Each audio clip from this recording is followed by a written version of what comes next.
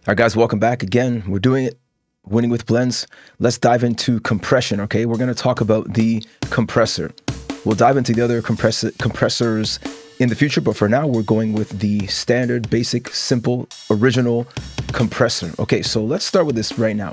Let's talk about it. What is compression? Okay, so compression is the difference between the peaks and troughs of a waveform. So let's get this up right now so you can kind of take a look at this analyzer so we can look at some of these peaks and troughs, okay?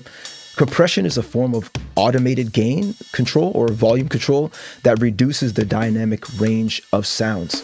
So the input signal's rate of increase or volume increase is slowed and sometimes even stopped beyond the predetermined threshold level. And we'll dive into that as we get into these parameters in a moment.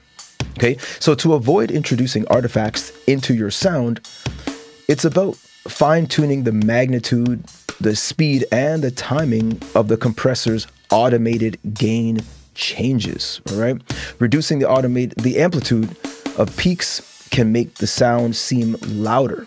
All right, so all of these peaks that you see here, once we start to trim those down, we're going to be able to boost up the body or the sustained quality of the sound.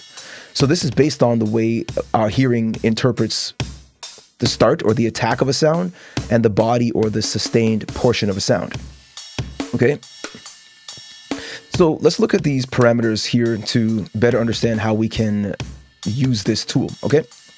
So I've got my drums sent to an effect channel, essentially an auxiliary send for processing, right? And we could do, of course, our parallel compression that way. So the attack of a sound is roughly the first 10 milliseconds or so.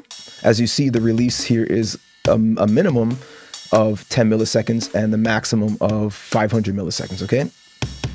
The attack typically forms the impression or the timbre, the sound quality, clarity, and the crispness, as well as the punch of a sound, whereas the sustain contributes most to the perception of loudness. Okay, so that longer part of the sound, the hold, let's say perhaps the hold or the body of the sound, the sustain of the sound is going to give us the impression of loudness.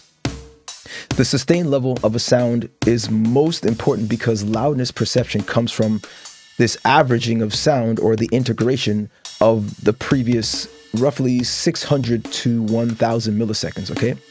So let's look into dynamics versus loudness, okay? Compression represents a trade-off between dynamics and loudness. So consider dynamics as being the potential range of the quietest and the loudest parts of a sound. So attack transients are too short to really give us any real impression of loudness, so we often have to rely on the sustain of a sound to consider more of the body and to determine what the true loudness is of this sound. All right. By lowering the magnitude of these peaks, as you see here, we effectively bring up the sustained part of the sound. So we're really bringing down the peaks, which in some way is actually making the sustained parts louder. All right. This lowering of attack transients frees up headroom. Okay. So by bringing down these attack peaks, we are actually freeing up headroom, which allows us to raise the gain of the sustained portion of the sound. Okay. The body of the sound. Let's look at each of these parameters now. So threshold sets the decibel level at which the compressor will kick in. So as you see right now, it's set to minus 40 decibels. That is, if you look at right here, that's really, really way down here. But we don't actually have the compressor engaged yet because we don't actually have the ratio set. Okay, once the threshold level is reached, compression will start. Okay, reducing the gain of the input signal according to the ratio, attack, hold, and release settings. So let's actually raise this ratio up to the lowest. Okay, and there you go. Instantly, we've got some compression activated. But if we increase the ratio or the threshold, which is essentially allowing the compressor to kick in later. If we go deeper, we're telling the compressor, hey, start to compress earlier in the sound at a quieter level of the sound, okay? And we have to make those adjustments according to whatever sound or input we're using, okay? We can choose to apply auto gain compensation right here, right? Which will essentially help with makeup gain. So let's look at like, so the threshold is, it decreases the volume level, but it will, the auto gain will increase the amount of makeup gain for any gain that is lost with compression. We can also adjust that by adding level manually right here. Okay, so that's one thing we can do. We can also adjust auto gain and still go between -20 dB and +20 dB, as you see here, to increase the gain. But for now, let's turn off auto gain just to keep things simple for now. Okay.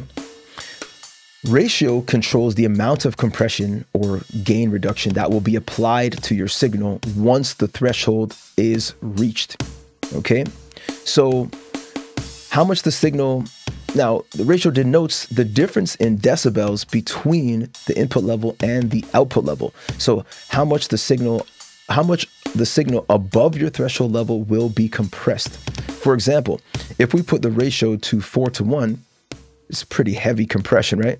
That means that, well, let's put it there, 4:1 right there, right? This means that when the input level is increased by 4 decibels, the output level of the signal above the threshold will only increase by 1 decibel, right? So subtler, let's say, ratios and compression would be if you're looking at more of a 3:1 or below 3:1 ratio. That is more ideal if you're looking for more subtle compression. But it really depends on the threshold you set, because I can have my threshold set way up here, so it's only going to jump in, the compression is only going to kick in if the sound, for sounds that are in the roughly, let's say -9 decibels. So you have to work with the threshold and the ratio together to find the right level. As you can see right here in my gain reduction metering, you can see that right now 0 means there's no compression at all being applied. There's only a tiny bit of compression being applied, because if you look at these levels, if you look here, most of the sounds, the transient peaks are around -12 decibels to about -3 or 4 decibels. So this ratio is going to have to come down a bit more if we want to actually, this threshold is going to have to come down a bit more if we're going to actually start to affect the input signal, okay? Now, let's look at the attack. So the attack controls the time it takes to reach the full compression once the threshold level has been exceeded, okay? So a slower attack might result in maybe perhaps a smoother compression, whereas fast attack may introduce, perhaps sometimes could introduce artifacts into your mix. So fast attacks means that compression will be pretty much instant, okay? Slow attack results in compression being more gradually increased, allowing for more variations in signal. Okay, so now the hold, let's look at hold, okay? Hold is the delay before the compressor will become inactive, or essentially before the compressor actually stops. Quick on and off changes in compression can introduce artifacts, as I was mentioning, and could cause your sound to be distorted, perhaps rough or even choppy. So we can use hold to smooth out the sound, particularly when high frequency noises are triggering the compressor too early or sometimes even too often. Okay, let's look at the release, okay? Release sets the time the compressor takes to stop acting after the level has fallen below the threshold. Short releases, or short release times, let's say, will make the compression more flexible and able to adapt to input signals dynamics. But these fast changes in gain may sound unpleasant. It really, really depends, okay? So quick, longer releases would cause, I suppose, more of a smooth sound, but it really depends on what you're doing. That's really, really up to you. Okay. Smaller variations in signal level may be ignored with longer release times, okay? So long releases may also make your compression more even and, like I said, less distorted. So Let's look at the level.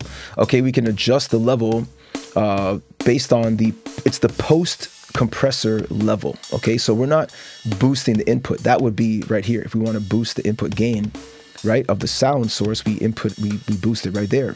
But once the levels are compressed with the threshold, ratio, attack, hold, and release, we can then increase the level to do some type of, let's say, makeup gain or gain staging, as we always say. So adding levels back to what you reduced through compression, all right? So again, let's go over here to the metering. We talked about the gain reduction, that's GR. The input, of course, is the input signal level, and the is the output signal level. Now let's keep this thing moving so that we can kind of get a better idea of what we're doing here. So for this particular one, I do want this to jump in a bit.